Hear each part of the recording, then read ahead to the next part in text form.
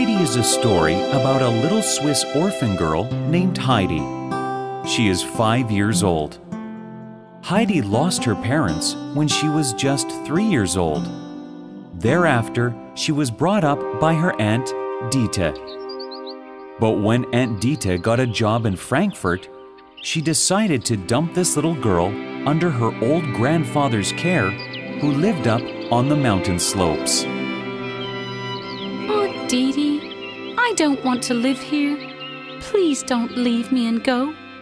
It is for your betterment, my child. Heidi was very sad.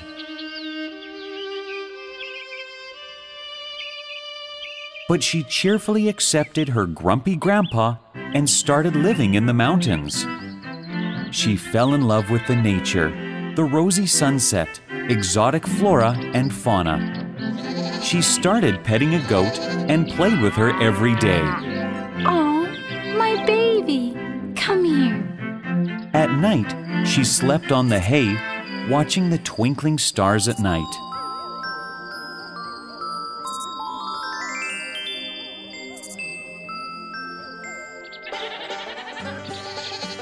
She started enjoying every bit of the nature around her.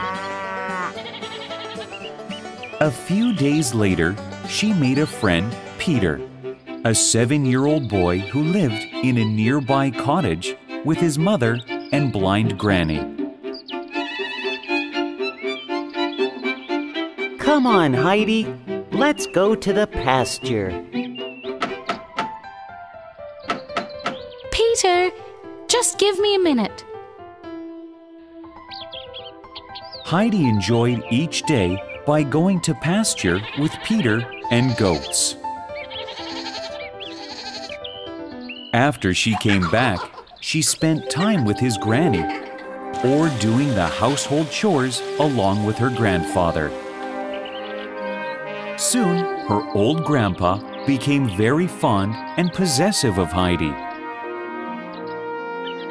He refused to send her to the school because he had quarreled with those who lived down below in the village of Dorfli, where he was known as Uncle Alp. Heidi, I will never let you go away from me. Oh, I love you, Grandpa. Everything was going fine in their life till one day Dieter appeared from nowhere.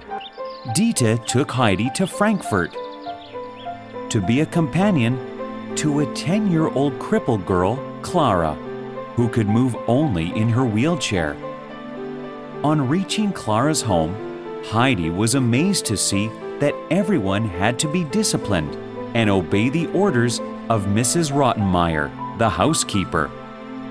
She saw that Clara had a huge collection of toys. Her wardrobe was filled with beautiful dresses. She soon became comfortable there and started enjoying Clara's company. Slowly, everyone started loving the sweet girl. Clara, her father, and her grandmama all became very fond of the little Swiss girl. However, Miss Rottenmeier, the Seesman housekeeper, does not like Heidi because she has scruffy clothes, cannot read, and has not learned how to behave in a grand house. Miss Rottenmeier thinks Heidi is very naughty. You should learn a little discipline, Heidi. I'm sorry, Miss Rottenmeier. As time goes by, Heidi becomes more and more homesick. Clara's grandmama saw that Heidi is unhappy. She talked about Heidi to Dieter, but Aunt Dieter was very selfish. Grandma gave all her efforts to convince Aunt Dieter, but she failed. Grandmama, I don't feel good here. Send me home, please. I miss Grandpa and Peter. Heidi, my dear child, you should pray to God for help.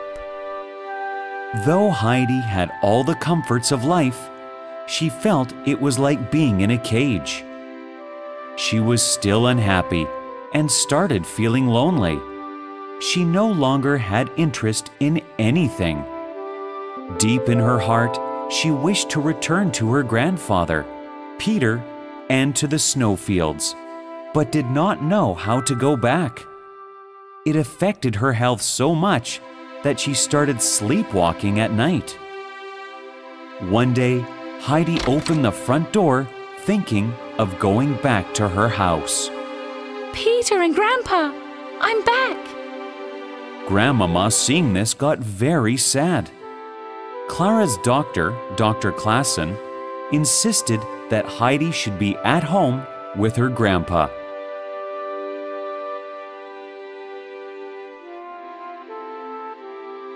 Heidi, I have good news for you. What is it, Grandmama? We are sending you back home to your grandpa and Peter. Oh, I love you, Grandmama. You're the best. I shall say goodbye to everyone now. Clara, it's time for me to leave. See you at my place soon. Please come to the mountains. I will show you many places. Don't go, Heidi. I will miss you. I will miss you all too, especially Grandmama and Clara. She invited Clara to her family to the mountains. As she reached her house, she started running for joy. Grandpa, I'm back. I missed you so much. I missed you too, my naughty child. Oh, my dear Heidi, I'll never let you go anywhere now, my baby. Back in the mountains, Grandfather was once again happy to be with Heidi, and they enjoyed being together. She met Peter that day. Peter, look, I'm back. Heidi, we all missed you a lot. You know I made a new friend, Clara. I lived in her house, played with her toys. Heidi narrated stories to Peter and his grandmother and loved the past year even more.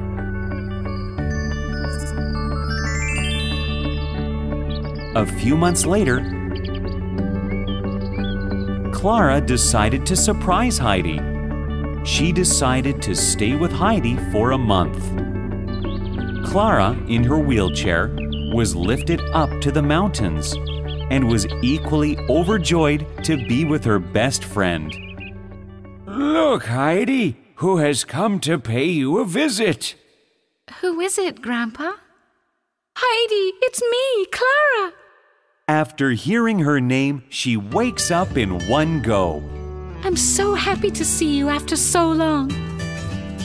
Clara was so happy when she saw Heidi. Every day in the morning, she would wake up early to play with Clara. She showed her the green meadows, the rosy sunsets, lovely birds chirping. Clara enjoyed every bit of it.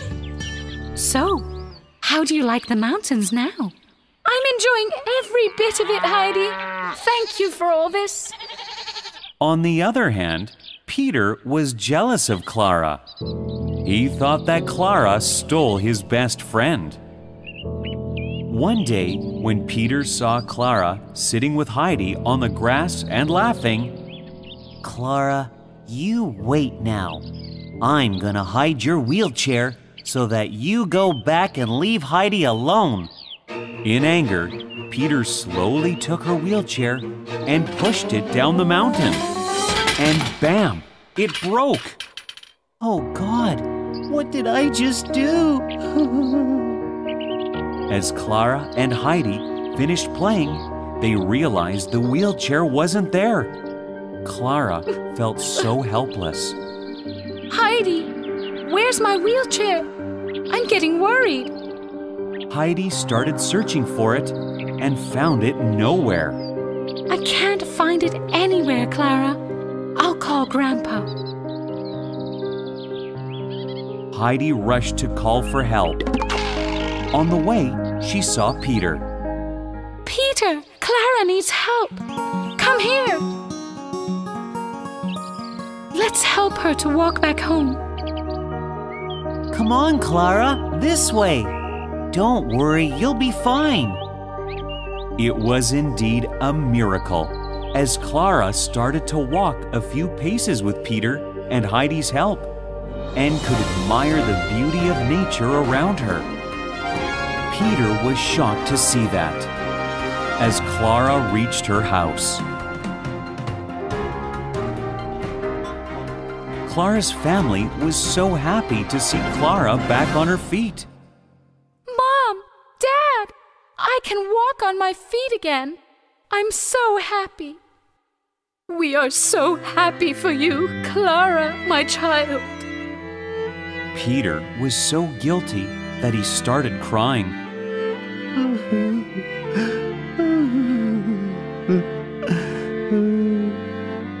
What happened, Peter?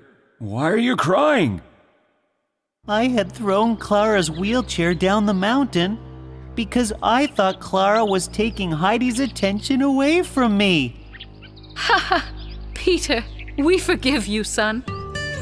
However, Clara's grandmama understands why he has done this. She knows that he feels guilty. So instead of punishing him, she decides to reward him. Here, little boy. Take this and don't say no. The Seisman family gave gifts to Heidi and to Peter's blind grandmother in order to make her life more comfortable. They promise Heidi's grandfather that they will make sure Heidi is taken care of after his death. The story ends with Heidi and Granny talking together and thanking God for all the good things He has brought into their lives.